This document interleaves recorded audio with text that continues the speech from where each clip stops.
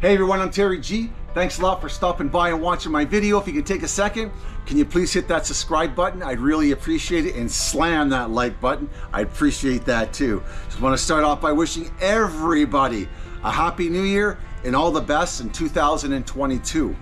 What this video is about today is stopping drinking. I'm going to tell you how I stopped drinking and some of the things that I did that made it easier for me to stop drinking in the beginning, in the early days of recovery. Because let me tell you something, if you're going to stop drinking and you're an alcoholic like I was, relying on that booze every day, you are going to have difficulties stopping. You really, really will. It's hard to stop drinking. It's difficult. It's probably one of the hardest things that I've ever done in my life. It really is. The booze, you know, for me, it ran my life. It was in every nook and cranny of my life. It took it over. So quitting drinking was very, very difficult. But that's what this video is about, is a few things that I did that helped me, and I hope they will help you stop drinking. And I want to just say kudos to you if you're thinking on changing your life and making your life better. That's just fantastic. It really is. You know, there's nothing like a clean and sober life. There really isn't. The first thing I want to talk about is number one, is consulting a medical doctor or somebody in the addiction field. And the reason I'm saying this is because alcohol itself, if you withdraw from it physically, you can get a physical reaction that can kill you, to say the least. It really can. For myself, when I used to withdraw, I had huge heart palpitations. Huge heart palpitations. I thought I was going to die and have a heart attack. I used to run to the emergency, and that was one of the major withdrawals from alcohol that I got. So if you're going to stop drinking, please go and see a medical professional, either your doctor or somebody in the addiction industry that knows what they're talking about. Don't tell your girlfriend or your mother or your friends. You can tell them if you want, but if you're drinking daily, make sure you go and see somebody in the medical field, okay? Do that for me. Don't take any advice from a guy on a video on YouTube. Just go and see somebody in the medical business. That's very, very important. The second thing I want to tell you is that what I did, and what I suggest that you do, is remove all your booze from your house. Get rid of it. I don't care if it's Christmas coming up or a New Year's party, whatever it is, or friends that drink, they come over the odd time, you want to give them a beer. Just get rid of all the booze out of your house, okay? For myself, I needed a safe zone. Somewhere when times got tough, I could sit there and just relax, sit with my feelings, and just sort of work my way through it without having any temptation of alcohol around me. So a safe place at home, get rid of all your booze. And to this day, a number of years later, over 20 years later, I still do the same. I don't have any liquor in my house whatsoever, none. And if people bring over booze, I always tell them to bring it home with them at the end. And that's just the way I am. I'm just like that. Another thing I want to tell you is about your friends and your old haunts. If you think you can quit drinking and drugging, I drank and drugged by hanging around the same old drinking buddies, or going to the same old haunts, the same old bars, and doing the same old stuff where there was booze involved, and hanging around saying, I'm the sober guy, I'm just gonna sit there and drink ginger ale, because that's what I did. I went to the bars still with my buddies, because I was lonely. I hung around with all my drinking buddies, and eventually, guess what happened? Yeah, you guessed it. I drank.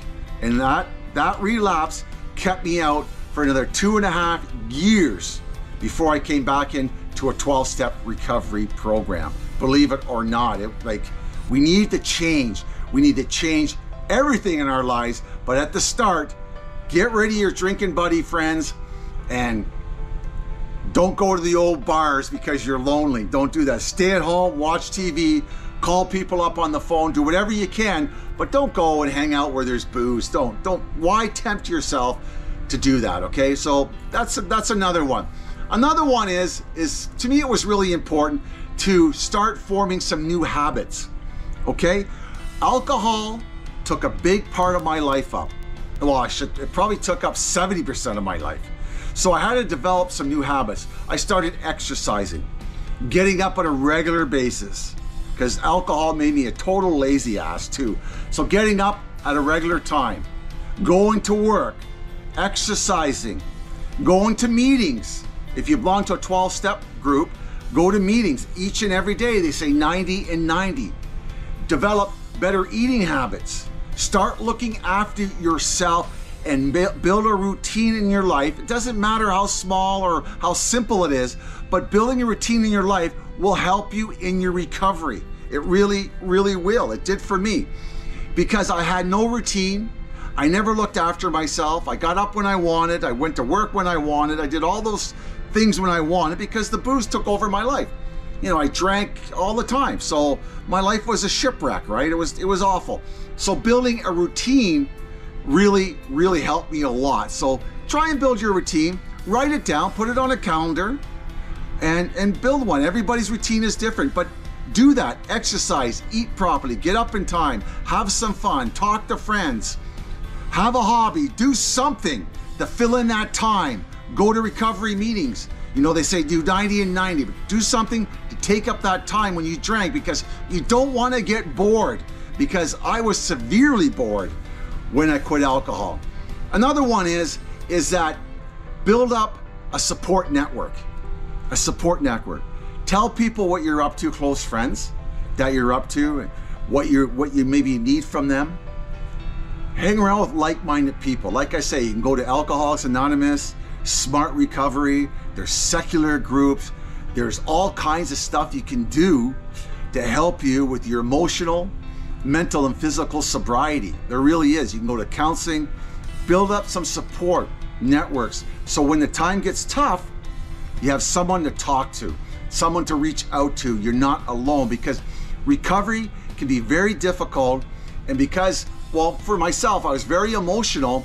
So when I was very emotional, I felt very alone at times, even in a full room. So I reached out, I got a sponsor in a 12-step program. I went to meetings regularly. I reached out all the time. I built a support network. Take lots of phone numbers from people who are in recovery and give them a call. Even when the times are not so bad, give them a call. Build that recovery support network up, okay? That was very, very helpful for me, and I know it'll be helpful for you too, okay? So try that. For some of us, it'll be difficult, you know, reaching out, but just do it in small steps, just small steps. And the last one for me in this video was rehab. I slide all over the place in early recovery. I had a hell of a time. I just couldn't get any traction. It came to a point that I went to a rehab center, and I went to a 28-day rehab center here in Ottawa, and I stayed there, like I said, for 28 days. It was about this time of the year too. It was about November, December that I went to this place. And believe me, I did not like being in a rehab center. I didn't like it. I couldn't stand being locked up. I felt like I was in jail. I really did, but I stuck it out and I did it. And they taught me like about routine. They taught me about reaching out. They gave me a selection of programs and support networks that were available. They looked after me. They fed me. They gave me a place to sleep. All my basic needs were looked after, if I could just focus on my recovery. So it gave me some traction, and it gave me some education, a great deal of education about my addiction. So it helped a great deal going to a rehab. The thing I regret about rehab, that I didn't stay there long enough. In Ottawa here, you can stay in a rehab up to a year. You can go to the 28-day intense program, and then you can go somewhere for 1 year or 2 years. Long-term programs that help people in recovery. There's homes here that you can stay at, that you can live at a minimal cost. If you're on social assistance, they'll take that and put that against your rent and your food, but it can help you a lot. And I wish I did that, because 28 days wasn't enough for me.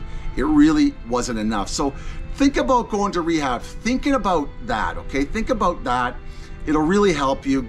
And I know there's one thing that stops a lot of people, that stop me, is that I don't have time. I got a job, I got a family, I got kids to worry about, I got all these sort of things to worry about. I can't go to rehab, I got bills to pay. Well, I'm gonna tell you something. I felt the exact same way as that I can't go because I got all these things I'm responsible for. But because I never went, I lost everything because I relapsed and I started drinking again. Our sobriety has to come first, because without sobriety, we don't have a job, we don't have a family, we don't have a girlfriend, we don't have a car, we don't have a place to live. We're living on the street. Believe me, I've been on the street. Well, kind of on the street, 1 foot on the street, in the street, 1 foot in a hostel place. I don't know, it's a long time ago. But anyways, sobriety has to be number one for us, and everything else in your life will come together. I guarantee it. Okay, I gotta get going now. I'm at work. I'm doing a quick video again in my bus. So I just want to say Happy New Year to everybody. If you could take a second, can you please subscribe to my channel and hit that like button, okay? My name is Terry G. This is an alcohol-free life channel where we learn to live sober, one day at a time. Stay sober, stay safe, God bless. Remember, we're in this together. Together, we can walk the path, the road to recovery. We really can. In numbers, we are strong. We are strong. Reach out. You can get sober. You can have a great life like many of us have in a sober life. Alcoholism is not the end. It's just the beginning to a fantastic new life. Okay? Thanks again. See you later. Happy New Year. I'm checking out, and bye for now. Bye-bye.